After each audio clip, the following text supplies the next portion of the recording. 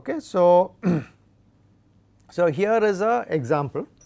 Okay, what you have taken is again a multi-story building where there is all of these activities are going on. Okay, bending, tying, placing, formwork, fixing scaffolds, and the team that did this chose to classify value added as these activities here. You can see bending rebar, tying rebar, placing, fixing, all of that.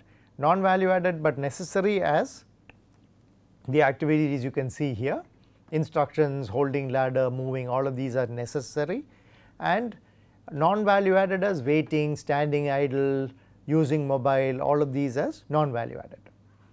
Okay, and we are now looking at the three methods. If you remember, there is a random approach, there is a periodic approach, and a continuous approach. This is the format they used. Okay, again this is only a suggested format. Now in this format they basically they have a start time, end time of when the sampling is done. For each sample they have, I would say sample 1, I would say, I have what kind of value added work. So VA1 might correspond to bending rebar, VA2 might correspond to tying rebar. Okay, that is what you see here.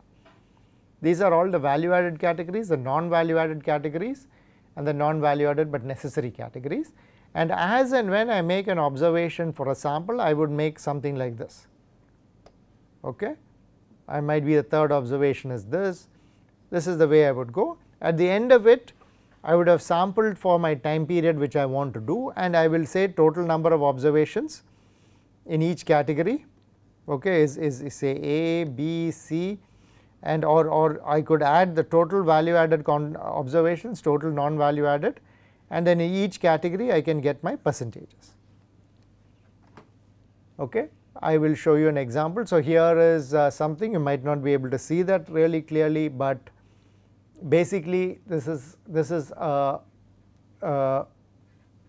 indicator of what we just showed with a filled out form, and ultimately there are percentages that will count. So for example, here 18% is here, 35%, 47%.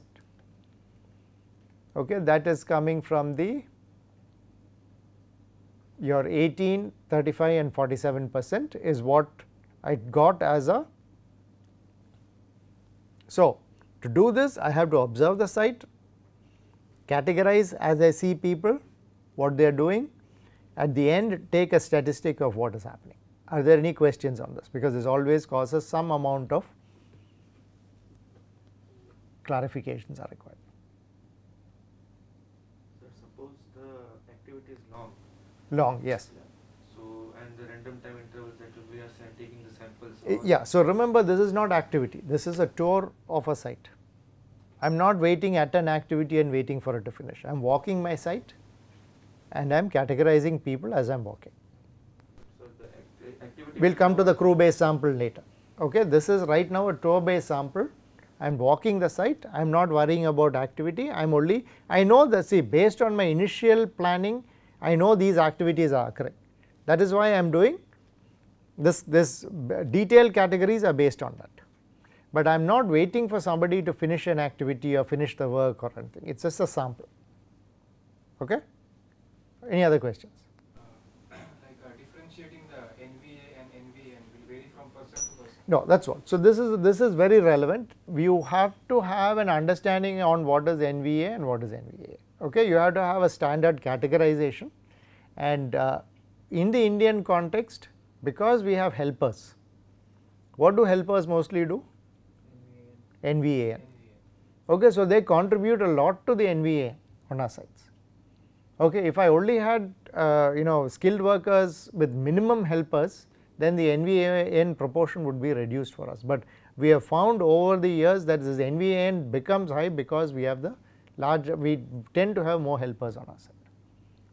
Okay, more helpers than most of the other sites. Okay, so for the smallest thing a helper is required, move a tool, move this, move the wheelbarrow, move that, so it contributes to NVA. Okay, but this categorizing between NVAN and NVA is important. Any other questions? Suppose the supervisor comes and the worker or anybody who's doing the work, he sees the supervisor and he improves or does. Right, very good question. Okay, so this is, I wanted to take this, I was hoping this question would come up. So this is where we are talking about even in the beginning, remember I said inform the workers. So if a worker is informed and they are going to change the work pattern because they are being observed. Okay, so there is a formal name to this effect. It's called the Hawthorne effect. Okay, because so if somebody knows they are being observed and they change the work pattern, okay, then your sampling goes wrong. Okay. Now, so there is please so refer to this called the Hawthorne studies. This was an impact that was observed about 1930s when they tried to measure productivity with using an experiment group and a control group. Now, the only the difference here is, yes, if the worker is idle because they want to be idle and they are purposely idle, this will have an impact.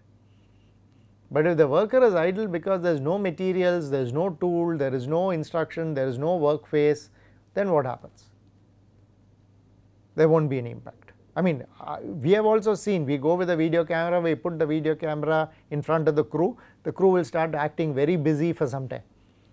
Okay, and then after some time there is no bricks. What can they be busy with? They will be moving brick from here to here, here to here, here to here. So it does not add too much. Okay, and after some time they also get used to the camera and say anyway they know what you are doing. It goes back to, so there might be a little bit of an initial activity increase, but we have seen at levels of if there are root causes which are beyond the control of the worker, and most of the time there are root causes beyond the control of the worker. Okay. But these are good questions. Any more? Okay, so when you break up all of that, you find this is where the categories were. So again, standing idle was a large amount. Okay, tying rebar was this. You now get the idea, right? So you categorize into this, and this is how the activities broke up. And you can see standing and sitting idle are taken a large part of the non-value added. Taking instructions and curing. Now, is curing value added, non-value added but necessary? How do you look at it? I can look at it, why do I want to put water and cloth and this and that? Can I put some kind of a curing compound and do it much faster without all this labor? Might be people will say no, more expensive. But looking at the number of labor that is involved in curing might be worth it today because labor is not cheap. So these are evaluations you have to do. Okay, it's not an easy question to answer straight away, but very relevant. Okay, so you can see now there is a detailed breakdown in categories. Okay, and if you want to go to this level, the question should be asked, why is people standing idle so much of the time? Okay, now we take the same approach. Like I said, random is what we recommend, but sometimes people say, look, I do not know how to do random. Then we say, okay, for at least till you get comfortable, you do periodic. That is, you do not say I am going to watch it at a random thing. You say that, look, every probably 10 seconds you make an observation. Just periodic, just for your comfort. It is not statistically valid. It is just for your to get it, and we have found in our classes when we do, people, even if we say random, people invariably do a periodic. Okay, because that is somehow programmed. You have to untrain yourself to that. So just to document it, you do a periodic, and you will find that okay, you will find that there isn't too much difference. Okay, I am going to kind of skip. So you will find very similar results here. And you will find that between random and periodic there will be some difference because the sampling pattern is different. Okay, but generally it is not, I mean whether 18% or 23%, both are of value added work is poor. So to bring about awareness into that project manager or into the site team that look, your value added is so low, or non-value added 35, that 4-5% error will be there based on the sampling error will be there. Okay, but random is easier to do. I am sorry, random is easier to do if you know how to randomize. Okay. Otherwise also we have found this is okay. If you want to do this, that the difference is not too much that you can do it. There isn't, for the kind of errors which we are not trying to do 0.1% or 0.2%, 4-5% of error is part of our accepted error. Anyone thinks that's too much in construction? For this kind of a tool it's okay.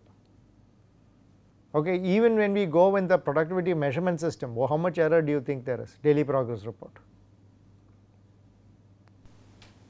It will be a similar error. Is daily progress report accurate to the 0.1 cubic meter of measurement? No. Okay, so there are errors, and this level of error is acceptable. Why don't we want to go for a higher, lower percentage of error?